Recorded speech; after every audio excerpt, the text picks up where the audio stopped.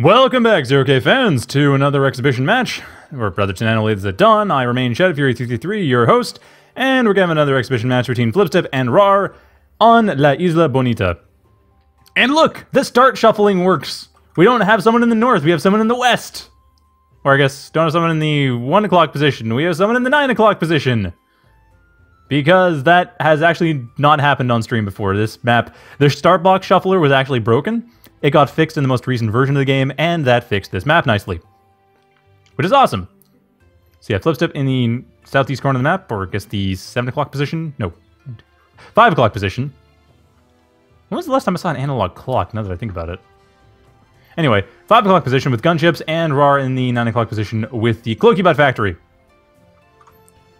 Which, I should point out, has the buffed warriors, and the warrior buff has actually been partially reverted. They still have regen, and they still have the turn rate, but they lost their range and they lost their HP. So they're stronger than before, but they aren't as ridiculously strong as they are in this game right now. Or probably soon will be. And raaar, they're going to have to deal with these gunships. Because Flipstip, I mean, early gunship strategy, especially on a map with shuffling like this, really good idea. Because now that shuffling works, raaar and Flipstip don't know where their opponents are. So they actually have a bit of a safe time to build up air like that.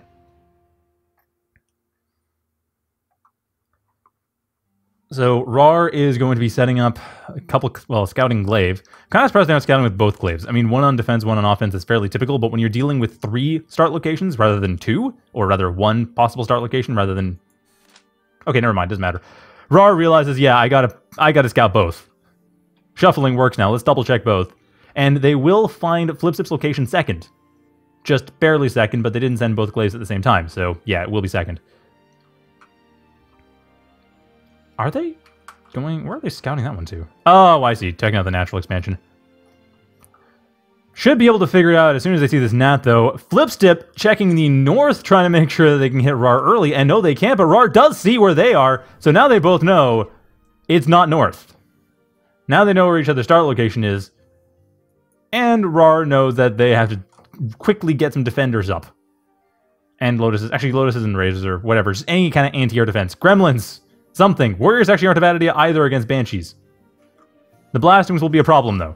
That's where the defenders come in. That were 15 seconds left and that gnat's going to be a problem. Not a very big problem, mind you. In fact, an extremely small problem.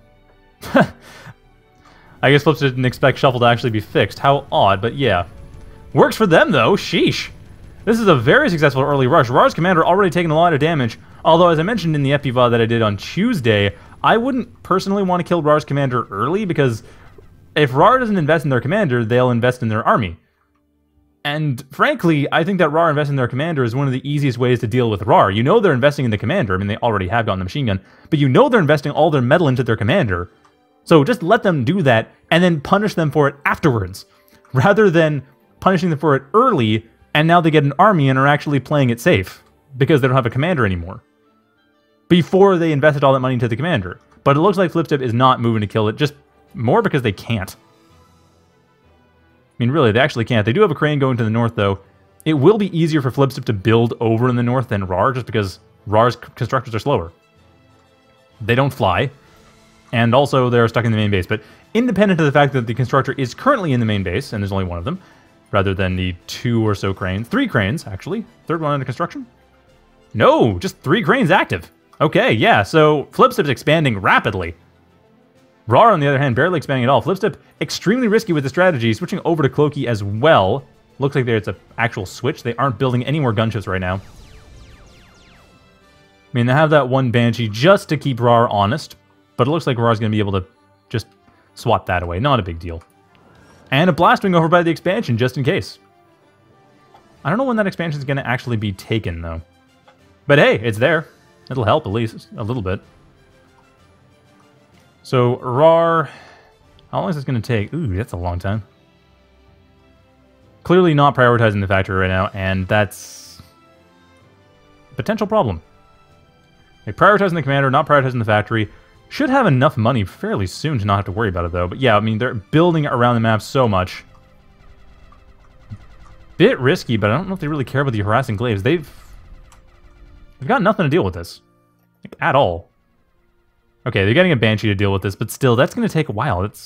Yeah, that's not going to be up anywhere near enough time. Like, that can be essentially completely discounted. These Glaives doing a great job. raaar's harassment doing just fine. Their commander's still up. Their commander's still building up. I mean, as usual, that's what raaar does. But yeah, the Glaives, good harassment by raaar, getting rid of all these metal extractors. I mean, it was a good try by Flipstip, but those Glaives just went around to everywhere that was possibly expanded to that they could. On the water, no. On the water is still perfectly safe.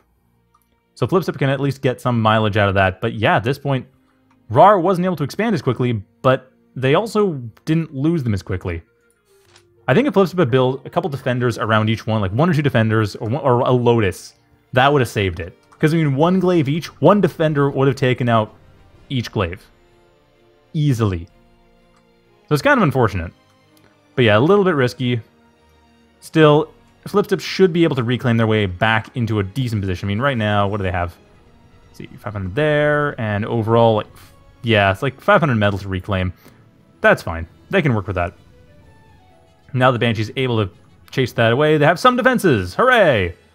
And the Clickabot Factory finally up, but these warriors are on the way. They're on the move. I agree with the Gremlin support. And a bit of defense as well, just in case. Probably are worried about drops, too. That would be the reason you have the warrior here, because you're worried that something is going to get dropped in. Because, hey, it's gunship. Why not? Build a Valkyrie. Build warriors. Warrior drop. Warrior drops are awesome. I'm a little surprised Flipstip not going for that. Flipstip is going for Zeus's, but yeah, Flipstip not going for the warrior drops, but they could, and raaar does not know that they aren't. All they know is the possibilities there. I'm not sure that's why the warriors are at the base, though. No, actually, they aren't. In fact, oh, if Flipstip had gone for warrior drop, this would have been the perfect timing. Like, absolutely perfect timing. There is nothing in the main base to defend this. But at the same time, there is also an attack going on, so I guess that's probably why. And Flipstip's commander pretty much dead. The warrior's in range. The commander's not going to survive this.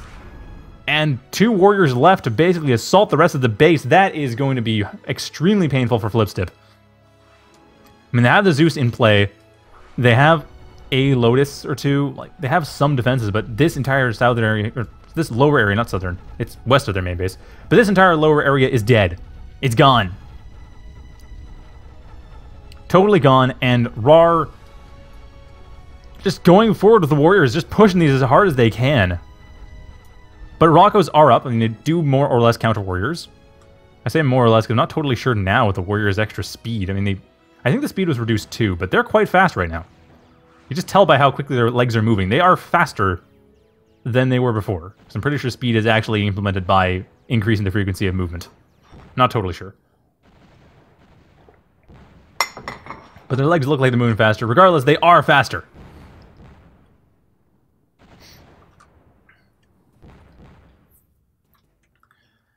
But yeah, this 4 warriors not going to be trying to deal with the Roccos too much. The Roccos could still kite them. Actually, could they? Let's check.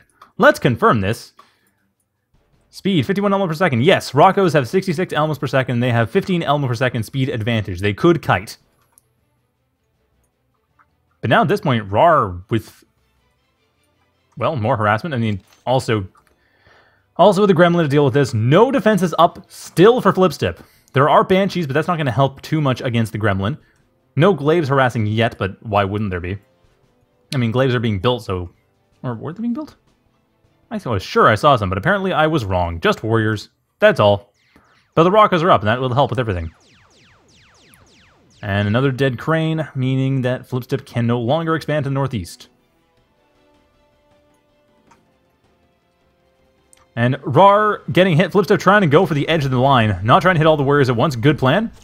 I totally agree with that. And Rocco's in play, getting rid of... Well, 2 warriors were basically free. The hammer's not really a concern. The commander is a concern. Lightning gun, machine gun, same as last time. The commander is a bit of a concern. And well... raaar's aware of it, but yeah, it doesn't actually show up on radar. Still, all these Roccos. I mean, seriously, Flipstip pretty much has what they need to counter this. They have the Roccos. They don't have the Zeus or Warrior, but who cares? Because the Roccos are what you need for anti-heavy at range. So, granted, that's... How much is it regaining? 38 health per second. That's less than before. Looks like raaar went for a slightly different setup. More armor, less regeneration. Oh, never mind. That's because they hadn't upgraded fully. Okay, never mind. This is actually becoming very difficult. I mean, at least the warriors are gone. That's probably the more important thing. Raar's commander is on its own. That's it. Just the commander, pretty much. There are some Roccos. There are some gremlins. Actually, no. Are there Roccos? There's a couple hammers and warrior. Just some gremlins. Yeah. Not much here. The only problem is that, at the same time, raaar doesn't have too... Or Flipstip doesn't have too much. They are going for the sharpshooter. Or Spectre, that's what it's called now. They're going for the Spectre now. Good choice. But even then, that's going to take 3 hits to get... Actually, more than 3 hits to get rid of the striker, just given its reload time. Effectively, I think it's got a 10-second reload time. 17-second reload time. Eek, yeah, with that much, raaar's commander is going to have regenerated 1,000 health. This deals 1,500 a shot. So basically, it's going to deal a net of 500 damage every shot if it's just the Spectre dealing damage with that regen. That's how powerful that regen is. That Spectre has had its power cut into a third, effectively, on its own. With support units, fine. But on its own, no. You need to be able to do all the shots the Spectre needs at once to be able to deal with it. Having one Spectre hit it over and over and over again, not going to do the trick. It's going to take way too long. And another shot, I mean, it gets it in, but like I said, it's regenerating so quickly, it just does not matter. 55 metal per second in combat regen. I am surprised by this. Sheesh, that auto repair. My goodness. And then Glaives over to the north just to make sure that Flipstip can't get away with cheating out economy. raaar is not making this at all easy for Flipstip. Flipstip's economy is still pretty healthy. They can still cheat water economy. I mean, they aren't completely out. Like, there's nothing yet that raaar has that can deal with stuff on the water. But over to the north, completely torn to shreds. Glaives just swarming everywhere. I mean, the front lines, Flipstip and raaar are kind of even. Flipstip's able to push raaar a bit back, but still, Flipstip right now, they're having a hard time keeping their economy going. They have a bunch of reclaim to work with, though, and they are taking advantage of it. Probably could get a couple other workers to do so. I mean, they got a couple idle conjurers. Going for a jump bot factory, probably Firewalker, because that's what you do. And with all these defenders, I don't think they're aware of them, though. Oh, yeah, they totally are aware of them. Never mind. No. raaar knows the defenders... Sorry, Flipstip knows the defenders are there. They're going for the Firewalker. That's what that's there for. That's what that jump bot factory is there for. If it eventually gets built. Ever. I'm a bit surprised the crane isn't... Okay, never mind. I was about to say, surprised to not be building here, but it actually is. It is totally building this up. As it should. So crane's got that sorted. And probably is going to build up over here? No. Cheating out the southwest. Flipstip's got to be aware... Sorry, raaar's got to be aware of this, and know that... raaar apparently has not heard of radar. They don't have any in play. I'm surprised. I expected they would have by now. They would have known about this. I mean, they kind of know about this southwest just because, I mean, there's a rapier here, and they're scouting out everywhere, but the rapier here is quite defense enough.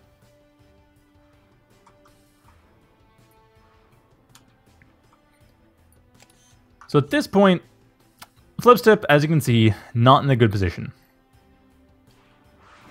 Trying to do what they can to get their position back. I mean, those cranes are doing them a lot of good. Like, really, if you think about it, how much have they been able to cheat out just by having cranes around the map? Just expanding around the map, not even having to worry about this. They're still expanding. Think about that. They're being sieged, they are contained, and yet they are expanding. Or repairing, or just generally dealing with air. Like, they're able to expand, they're able to build up defenses, they're able to contain, they're able to go past the contain and build up. It's not easy because they can only use flying units to do so, but still, Flipstip can keep their economy going despite the fact that they're currently being sieged. Like, being besieged clearly has very little effect on them. And the sharpshooter gets rid of one worker every 20 seconds, which isn't great, but that sort of works. This is a pretty large army. I don't think raaar's afraid of the commander. I mean, they should know... Yeah, they know the commander isn't up front here. Commander's further up instead, but still, I'm a bit surprised this army hasn't going forward. I think it would be able to deal with this. Not totally sure, though, because that is a lot of Lotus, but I think so. Yeah, this many... with the Zeus tanking. But it doesn't matter. Firewalker is up, exactly what I expected. Firewalker should be able to deal with these Lotuses, no problem, and then the rest of it will be an easy sweep. And a Scuttle to get rid of the Commander. There we go, that's what we need. Scuttle, actually, 8,200. Scuttle plus Spectre will do the trick. Scuttle on its own will not. Or, never mind. Ah, seriously? Ah, man, Scuttle would actually have done the trick, just about. Like I said, close, not quite. Not totally. You know, with a Rapier or a couple other hits, like one extra hit. Actually, a Rapier and a Scuttle together, if they hit at the same time, would do the trick. They would have to hit at the same time, though. That's actually a rather strict condition. Or, hey, just set it on fire with a Firewalker and then go in with the Scuttle. But apparently that's not the way we're going to go. I do think that'd be a great idea, though. That would just get rid of the Commander, and raaar has invested so much into the... Oh, never mind. That is what's happening. I thought the Scuttle was replaced. My mistake. And raaar's losing their Commander. There we go. That's what we needed to see for Flipstip. I mean, I don't know why I'm so excited all the time. I'm excited when the Commander dies. Like, it's just... That's a really exciting moment. That's a hype moment. Like, Commander deaths are times when the game can turn around. Though raaar, with their own gunship factory, they're trying to turn it around again. They aren't letting Flipstip go off easy. And, I mean, raaar's economy was actually fairly healthy. Unlike last game, Flipstip wasn't killing the Commander while taking the rest of the map. Flipstip was killing the Commander in order to stay alive. They were already in a relatively precarious position when they killed that Commander. That just allowed them to get out, to break out of the siege, and actually start building up the map in a more solid way than just having Cranes cheat everything out. Although, to be fair, the Cranes still are just cheating everything out, and I'm proud of them for doing so. And the Firewalker is gonna die. Ooh, that Firewalker's still in play with 16 health. It needs repair. Desperately needs repair, but hey, it's still in. That Banshee not able to finish it off. So hey, Flipstip managed to re-solidify their position. Well done, Flipstip. raaar, now what's raaar going to be doing? They have the gunships, they have more cloakies. They're going for a jump pod factory of their own. Are they going to go for the same thing? Are they going to go for Flipstip's same strategy? Like, go in with Firewalker, and I don't think that'll work. I don't think that'll work at all. I think they're probably going to go for something else. Let's see. Considering that raaar has the Firewalker, they could go for Pyro, because Pyro doesn't ignite. But that wouldn't deal with these units very well. Moderator would make a lot of sense. Although, why you'd switch factors to get the Moderator, I don't know. Considering that Rockos are a thing, but I guess, yeah, that would make sense. I mean, it has range, it's instant hit, it deals with air fairly well. It wouldn't be a bad idea. But Banshee's doing a nice job. I mean, raaar with the air allows them to get rid of Flipstip's cheating. It forces Flipstip to be honest. So raaar, hey, you've got something there. But even then, Flipstip took a lot of time to set up around the map while setting up to kill the Commander.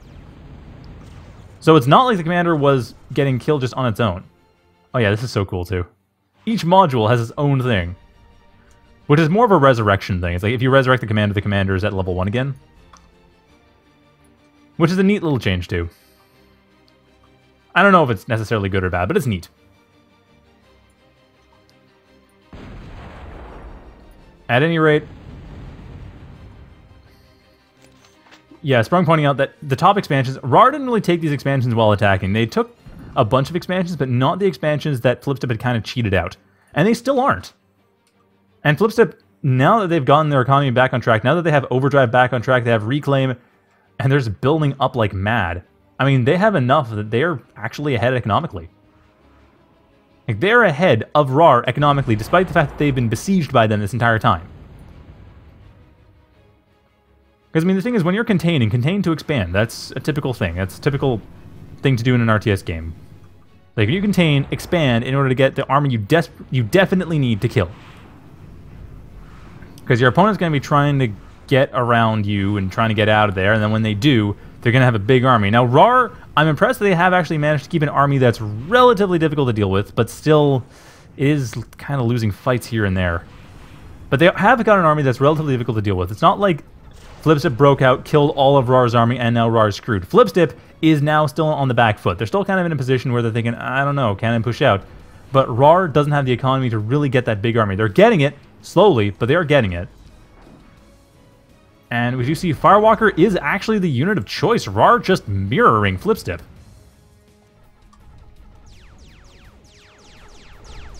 But honestly, at this point, I think that Flipstip does have an advantage. This army is being pretty scary. Like, raaar doesn't have a whole lot centralized to deal with this, and they don't have any Rockos. They have no real counters for any of these. The Warrior Zeus combo, nothing. Nothing to deal with this at all. The Firewalker will help, but no Rockos, no Moderators, which would also help. They're going for Mass Warrior themselves. Warrior's good, but it's not necessarily going to beat itself. Amphib Plant as well for Flipstip, probably for boys. We'll see in a moment what it's actually for, but I'm guessing boys.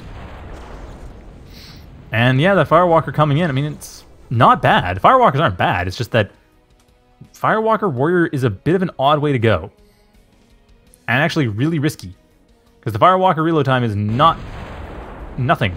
Although two Firewalkers, sure, that I can see. Still, Flipstip does have the economic advantage. They did manage to break the siege. They're expanding rapidly now that they've done so. They have loads of reclaim to work with. Just about to get the reclaim. Are they going to get the reclaim here? Because, I mean, this is a lot of reclaim.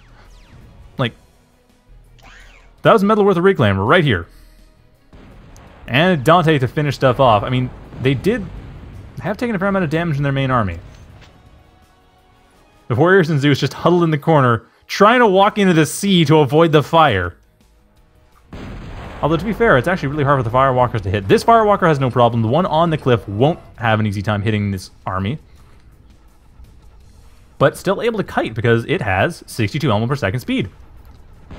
So it's considerably faster than the Rocco Zeus combo. Or sorry, the Warrior Zeus combo. It's actually slower than a Rocco, but it's faster than a Warrior. And it's faster than a Zeus. But still, Flipstip harassing the north, and nothing really defending the north. And already Flipstip cheated out an expansion to the north as well, because why not? That's been the theme of this game, is raaar contains Flipstip. Flipstip cheats out expansions despite being contained. Why would it stop now? I mean, really, when I said last week that cranes are god-tier constructors, I was being facetious, but they're still pretty strong. I mean, they're obviously not god tier, but darn, when they have a map like this, they can cheat stuff out handily.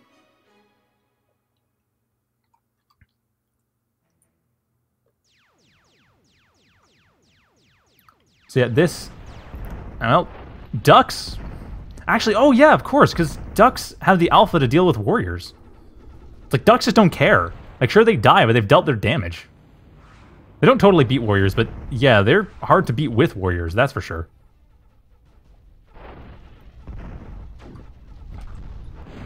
I mean, I just don't see this working out very well for raaar right now. I mean, the north side is cleared. Flipstip hasn't rebuilt there yet, but they're going to. I mean, they have crane. They have actually a freaker going to the north because I guess their cranes are busy. Well, only one crane. And now they have a bunch of reclaim to work with. They've just had to reclaim all across the map to work with, and the extra overdrive, and now the Dante's about done, and the north side, and a bunch of expansions throughout the map. Yeah, they've lost a lot of expansions, but they've also regained them. I'm actually really surprised how much pressure there is here. Like, raaar, they have a few paths they could go through to attack metal extractors. I mean, these aren't the safest expansions, but here, not easily. The Razor's in the way.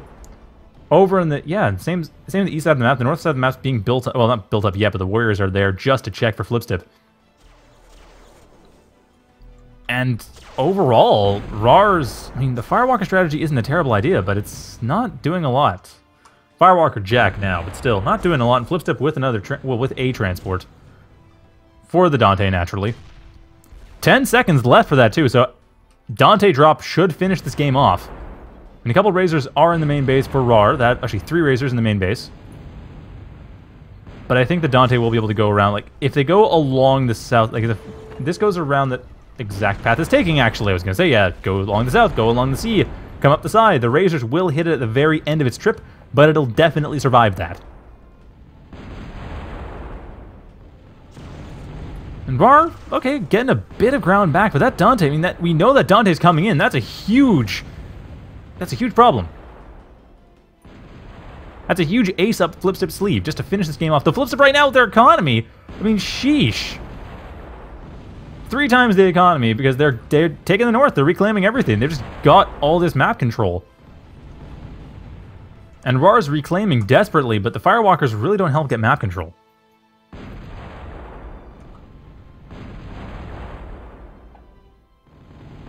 So at this point, I think there's not much to say other than the Dante drop's going to come in, and that'll finish things off. Although, Razors might put a stop to this. We'll have to check the Vindicator health.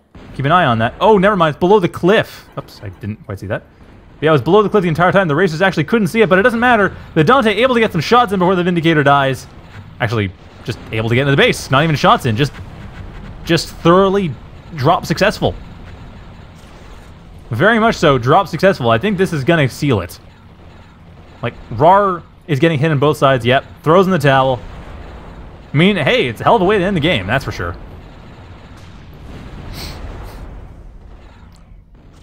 And apparently raaar wanted to do the same thing during the siege with the comm, but unfortunately the commander was a bit too far forward for that to be safe, and that Scuttle took it out.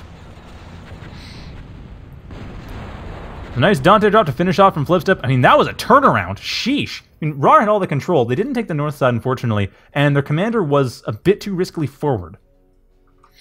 Like, that was the biggest problem. I mean, they could have gone for a comm drop, and it actually would have been pretty powerful had they done so a bit earlier. Like, they did so about a minute before their commander got killed. They had the time. Just dropped it in. It was fully upgraded. It could have torn the base to shreds. I mean, raaar actually had an income advantage for several minutes, too.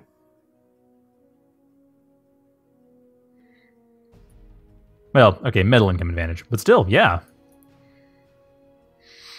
Fortunately, a bit of excess, but yeah, it's just really... raaar just had... They had a larger army for the longest time, then they lost their commander in that. And the Firewalker attack in the main... on the little fire base over in the front that was sieging primarily, that finished it off. But yeah, very nice Scuttle usage. I think that really turned it around. It just would have been nice if the commander was a little bit further back. A transport would have been able to deal with the commander, and that would have just done the trick. But that's where it goes. So the last match is going to be between Flipstip and Dorsch on Ravaged. Stay tuned for that. It'll be up in just a moment.